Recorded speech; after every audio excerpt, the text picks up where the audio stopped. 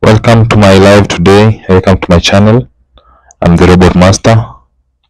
Today we'll be speaking about the underground cable fault detection system. This is a system that is mainly used to do the automatic detection of any fault that has occurred to a contactor or cables that are laid underground. So our system comprises of the microcontroller, which in this case we'll be using the Arduino microcontroller, the Arduino Uno.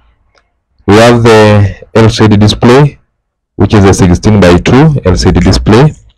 We have the ULN 2003A, which is the motor driver and which is used to do to switch. It's used in place of the transistors to switch the relays that are used to do the switching of the lines. Here we have the LED display.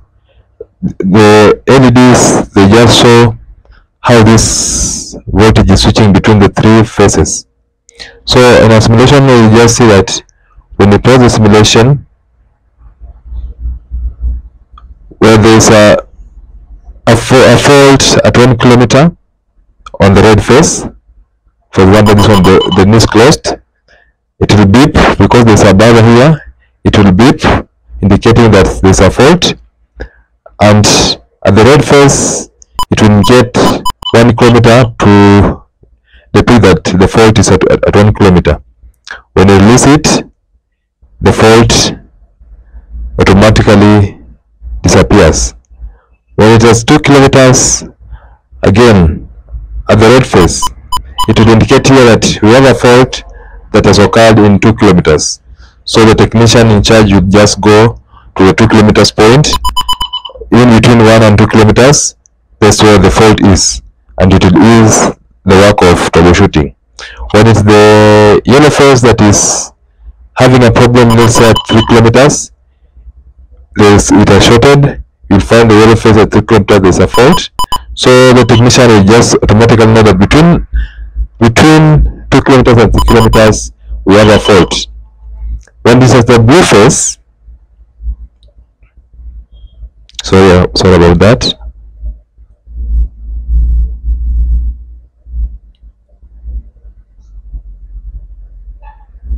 Okay, when it's at the blue phase, let's say at 4 kilometers, the blue phase encounters a fault.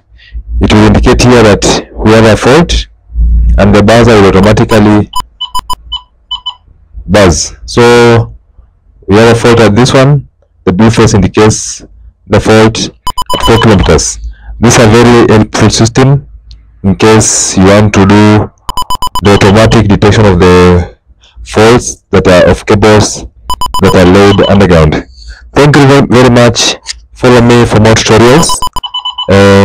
Make sure you like, you share, you comment, and subscribe to my channel for more of these tutorials on simulations and real-time applications of such tutorials. Thank you very much.